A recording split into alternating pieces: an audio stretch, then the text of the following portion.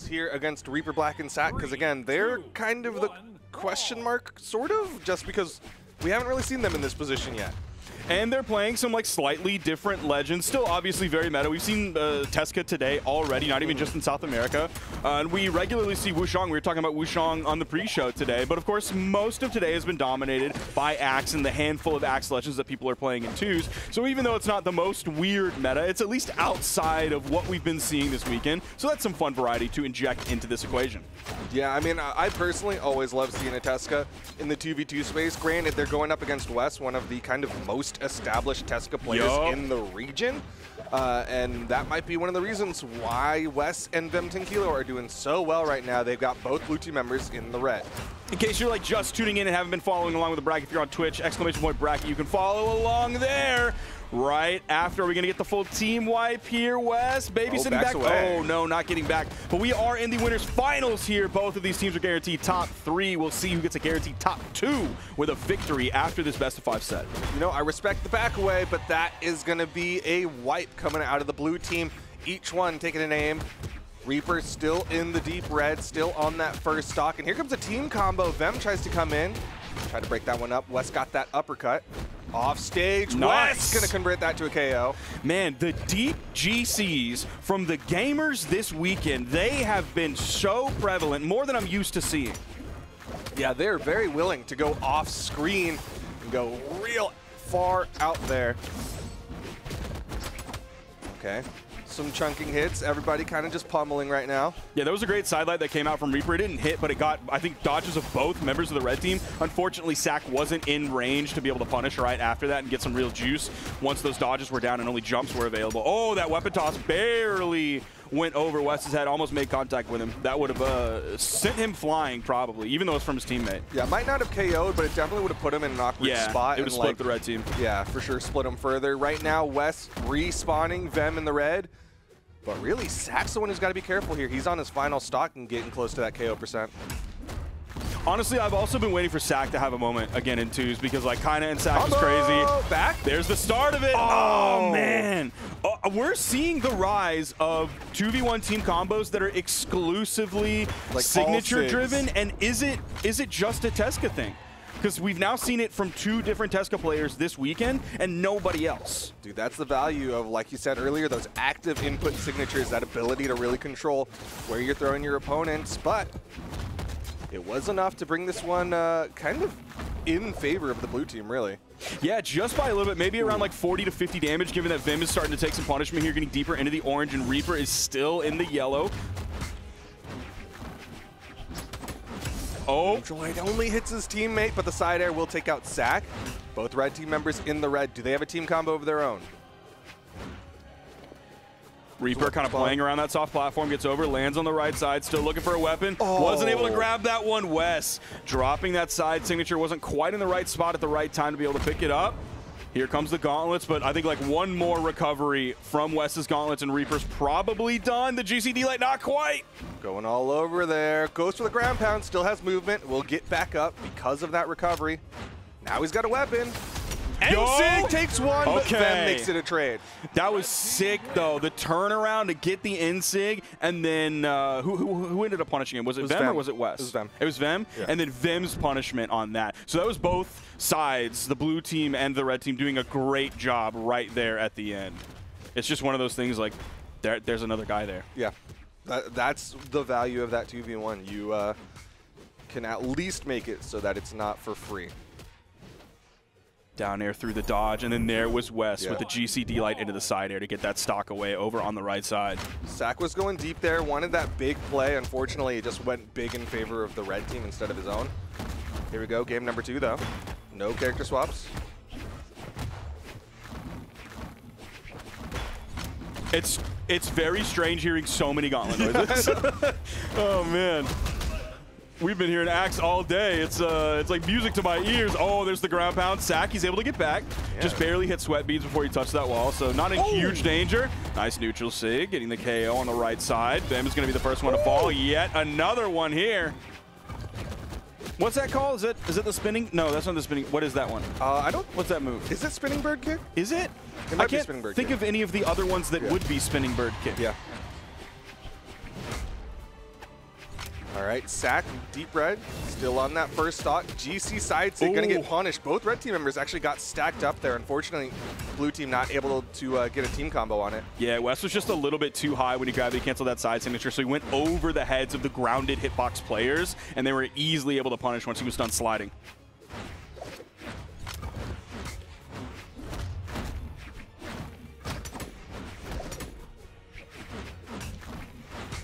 Ooh. Oh, two Reaper. pieces of team damage and the stock there. That's tough for the red team. They're really starting to fall behind here, especially if they get this stock off of Vem. There's the dodge burn, but Wess instantly rotates in. He puts another warm body there to kind of get in the way of what the blue team wanted to do. I think like one more side air from SAC and he's probably done. And yep, there it is right there. Vem is taken out. Wess is going to do his best to try and zone out both members of the blue team while Vim comes back in. He's able to grab his gauntlets pretty quickly, though, in light, but that also picked up Wess. Off-stage opportunity. Vem not able to find any hits on the Reaper on that left side. Now Wess and Vem starting to fall apart here. They need a KO here. They'll get one. Can they get the second one? SAC with the movement gets around the dares, but that'll do it. V3M finds a connection. And that was smart for Vim to really take over on that one because Wess started getting the 2 exclamation points. I don't think he got 3, but he definitely got 2. And so he was like, I got to get out of here, main stage, so he can reset all of that. Let Vim take over and handle it because he has a lot more time before wall slips coming into play. Still, though, playing on that back foot. That team damage doing them no favors. Gravity cancel downlight from Wess. Good reaction. Dude, Vim's going crazy, and he has to. Ooh, doesn't hit the dare, though. Oh, man. Vem almost got the side sig KO on Reaper. It would have made the 1-for-1 trade worth it once Wess fell. But then shortly after that, it was over. That was a really good game, though. It was looking really tough at one moment towards like the beginning of the final third of the game. And Wess started taking like a step back. And he was like, okay, I'm going to stay grounded. If they get near me, I may throw out a neutral light, I may throw out a D light. But I'm going to let Vem go crazy. And he did. Yeah, Vem really was doing a good job of kind of picking up the slack. Like you said, Wess, I mean, he knew he was the most damaged. He had to play back, and Vem was really trying to take that front position. But here we go into the next one. Again, no character swaps. Reaper's going to start off with the spear here, despite most of his damage being done last game with the gauntlets. We'll see if that changes at all here. Just kind of jumping around, zoning with those neutral airs, just covering himself. Not able to find any connections so far. He's taking quite a bit of punishment. He took 50 damage very quickly, maybe even more than that, maybe closer to 80. And it's still going. The number continues to climb. They're finding hit after hit. This red team feeling really nice right now to start this one off. But once again, it doesn't ultimately matter unless you can get those KOs. Yeah, definitely. And there's one of them. Reaper's going to get caught first in this game. Meanwhile, Wess and Vim are very healthy. Still around 100, maybe 110 damage. Okay, SAC hoping to chase after Vim. Reaper went high, hit the gauntlet side air. The weapon toss, and Vim still manages to get up over to the wall. Down stick thrown out, SAC with the punish. Reaper was a little bit slow on the follow-up after SAC with that recovery, but SAC finds the signature, gets the KO. Wess all by his lonesome. Other side sig, he's gonna throw him straight towards the KO box. Stock advantage to the blue team. Reaper's still sitting on that first one. That's now 2 times that Reaper's been the one to like go high and cover that high area while SAC kind of stayed a little bit more grounded, or at least close enough to the ground that he could cover that zone as well. Oh, Reaper got bonked on the head. There's the side air bouncing him off the wall. The dodge, the sweat beads. He comes in.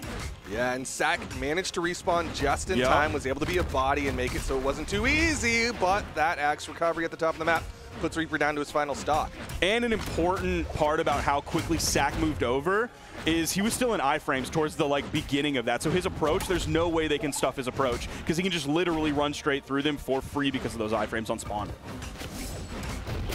Ooh, another side sig. Wess able to punish this time. Vem not going to get KO'd from it. It was a little bit slow on the punish from Wess. I'm not sure if he was like worried about hitting his teammate while like this spinning around was happening. It hits you too when you're spinning. Yeah. So he could have just not wanted to get caught there. Yeah.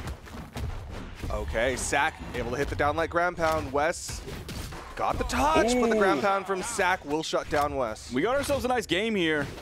Reaper is pretty damaged. We'll see how conservatively he's able to play here, if he's able to make this stock last. Of course, you saw him instantly swap over onto the gauntlets.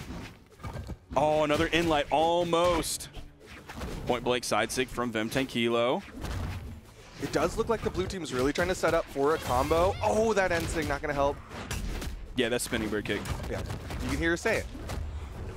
There were so many noises going on last time that it wasn't like quite as obvious as like the Kikoken on Linfei or Sakura.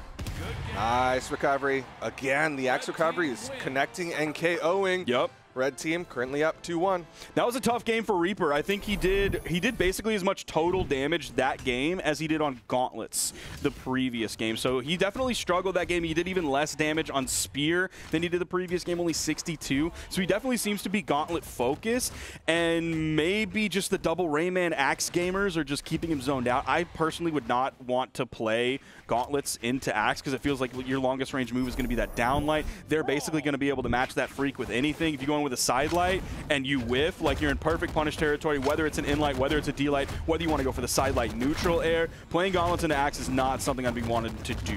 Yeah, I mean, when it comes down to it, Axe players can match the nasty, but I do think that Reaper started to figure out a secret in how to play the Gauntlets against them, just because Reaper started to do more follow-up plays. Wild side sig there from SAC. Imagine that would have been like SAC throwing Reaper across the stage and then they pick up the 2v1 combo off of that. That would have been so cool. Side sig hits and KOs. Weapon toss. Wess manages to avoid the second one that would have KO'd him. Reaper is without a weapon here. SAC getting sent to the blast zone over on the right side. Oh, Reaper comes in. Wasn't super focused on getting that weapon spawn, and I think Vem was more focused on stripping the field, and in that moment, because their ideas were diverged, then Reaper just got to come in and get the punish and the KO. Yeah, I mean, Vem was right there, but had a completely different game plan, and Reaper was like, I'm still sticking around for this fight. It was which way Brazilian man, and one of them is to the weapon, and the other one is punishing the opponent for KOing your teammate. Yo, but look at SAC's health bar, already getting into the red on the second stock. Ooh, Vim sliding off, and he actually moves quickly back onto the stage. I don't know if he meant to do that side signature on the... Oh, and the charge signature, hitting his teammate. And now Reaper's taking some punishment. Got hit with a head bonk and an axe dare as well. Okay, the side air. Vem gonna eat that weapon toss, get KO'd, but SAC gets traded out. Stock count even, West the most damaged. Yeah, Reaper and SAC still maintaining this lead because Reaper's been so healthy this game. He now has the spear. There is a weapon spawn on the field, but he kind of leaves it open, maybe for SAC to go grab his set of gauntlets. KO off the top. Ooh, SAC was going for that gravity cancel side light. Didn't quite have the reach on it.